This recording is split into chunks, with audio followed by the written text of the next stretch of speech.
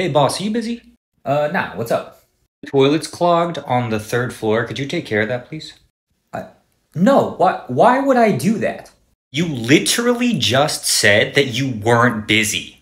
I'm the senior vice president of this company. I'm not going to unclog a toilet. Are you on the clock or are you on the clock? This is work. This is part of the job. It's not my job to unclog toilets. Get the custodian to do it. Custodian's busy. Besides, we're like a family here. We always help each other out when we need it. No, wait, hold on. And it just kind of seems like you clock in for the money and don't really have a passion for the job. Like, do you even enjoy working here? You're replaceable, you know.